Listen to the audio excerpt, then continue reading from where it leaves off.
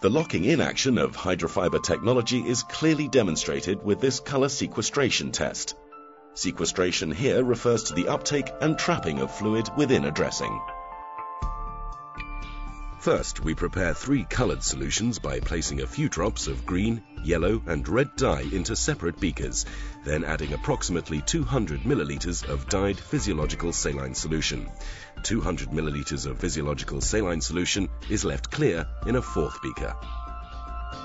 Next, the dressings to be compared are unpacked on the laboratory bench.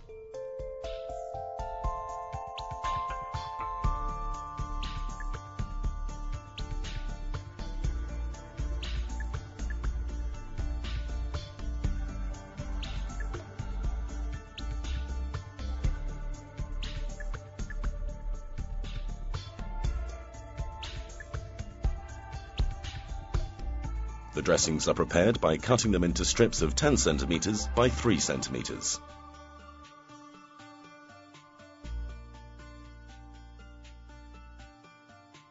Now the dressing will be successively immersed in, then removed from, each solution in turn. When Aquacel dressing is dipped in and then removed from the green solution, we can clearly see a demarcation between the hydrated and dry dressing. When the same dressing is sequentially dipped in the remaining colored solutions, we can see very clearly defined striped sections exhibiting each color. The dressing is finally immersed in physiological saline solution, which remains clear, showing that none of the previously absorbed solutions are released. The test is repeated for an alginate dressing, in this case sorbsan.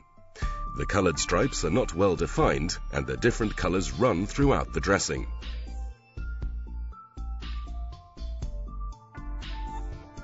The final immersion in physiological saline solution shows that the color has not been locked in as the fluid becomes colored.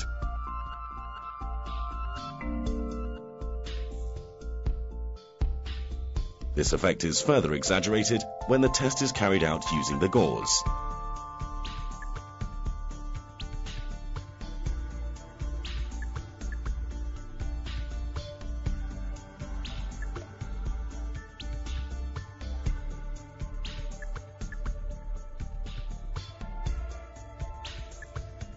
Aquacel dressing shows excellent sequestration capabilities over the alginate and the gauze dressings by locking in fluid when challenged. In a clinical setting, wound exudate may contain harmful bacteria.